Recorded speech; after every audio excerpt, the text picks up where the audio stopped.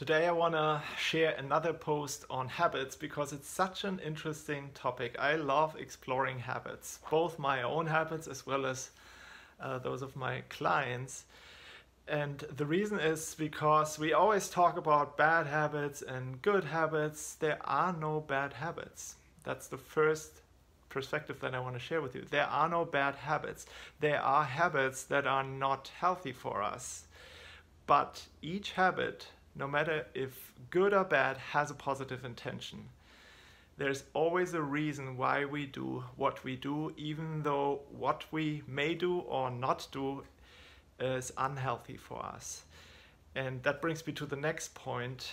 Every positive intention of a habit can be looked at with curiosity. In general, if you look at your habits with curiosity, it's totally different than blaming, shaming, and judging yourself for what you're doing or what you're not doing.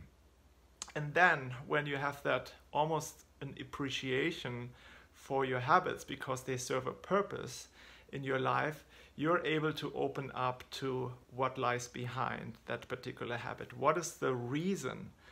Why are you doing what you're doing? And that is really the juicy part. It's not only about what we're doing, it's really about why we're doing it. And that is a critical awareness step in habit change that can be quite revealing. I can also speak from my own experience in the area of food and eating.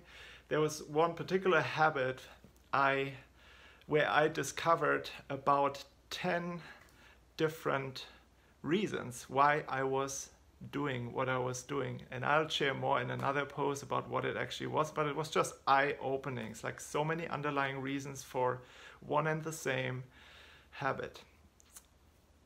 Have fun exploring. I invite you to dig deeper into the whys of your habit, and if you have questions, let me know. Take care. Bye.